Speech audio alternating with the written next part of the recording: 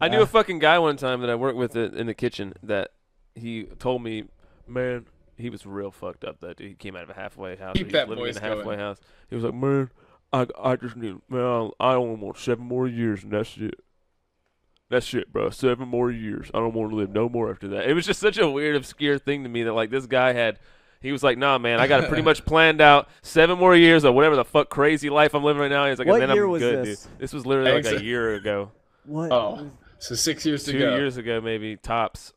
God, I'm trying to think, like, what happened 6 years ago that we could possibly know about in 7? Like, what's, like, Star Wars? Like, Star Wars should finish the newer trilogy by, or whatever. It's like what's like, the thing? What's the thing that I'll he's be waiting able for? to watch. I'll be able to watch Infinity War and still have enough time if there's a sequel. I don't know, like 7 years and that should cover it.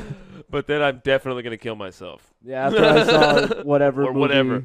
or sequel, I'm like, all right, this chapter's done. I don't want to start it. It's like if you like, I avoid Netflix shows because like I don't want to start a new thing and get hooked on it. Don't get me hooked, dude. I might have to extend. So now that Avengers or Star Wars or whatever using this story I've made up and haven't stuck into, whatever that thing's done, I'm going to kill myself so that way another thing doesn't start. And I'm like, oh, now we got to finish it. Do you, Why does his voice change? I don't know.